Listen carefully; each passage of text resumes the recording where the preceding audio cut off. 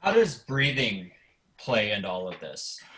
Oh, it's huge. It is the essential component of communicating non-verbally as a human being. The breath tells you a lot about an individual. If I were to start a conversation really tense, you can probably anticipate what types of words or at what vigor those words are going to come out of my mouth. If it's you can also tell something different too. So the breath has everything to do with it. And the same thing too, that breath has to occur in the appropriate style, tempo, and dynamic. And it also has to, tempo is important. It has to happen in time. So if you're going to give a cue on beat 2, to prepare that cue, you need to move on beat 1. You also need to breathe on beat 1 to help enter into sound the person you're going to give that cue on. 2, 3, 4. Or if it's on beat 4, 1, 2, 4. So the breath is directly tied to that gesture, and it's directly tied to the physical and the non-physical non-verbal portion of that communication triangle for sure.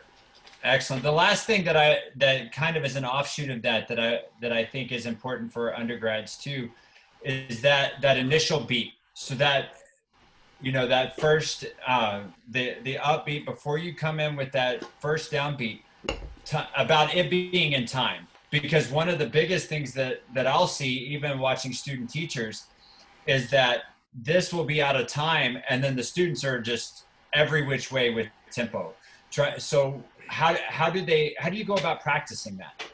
So so when you're as a conductor, your body is a target. So you want to have the clearest target for your ensemble to be aiming at when they go to approach sound. So it goes, so conducting works because of consistency and because of contrast. And so it all starts with what do you do before you give that first prep. So standing nice and tall, looking at the ensemble, not fidgeting, not doing any extra movement, but being in a place of still and calm so that when you raise your hands to give that cue, they're going to actually respond and they're going to be able to focus in on what you're going to be doing as opposed to fixing your hair, scratching your nose, fidgeting, making sure that your pelvis is in line and all that other stuff or whatever too.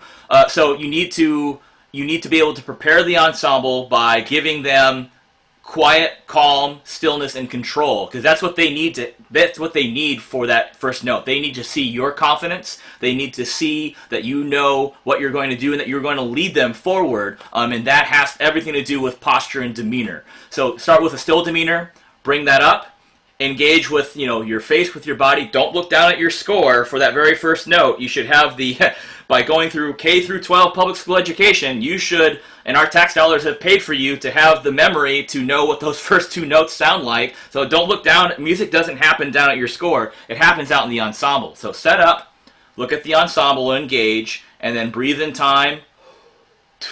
And so that's a loaded statement. I spend probably 2 classes talking about everything that you have to do to get to that point. All the variables, calming yourself down, score study, knowing where to look, getting the extra vibrato out. But I mean, that's really what it is.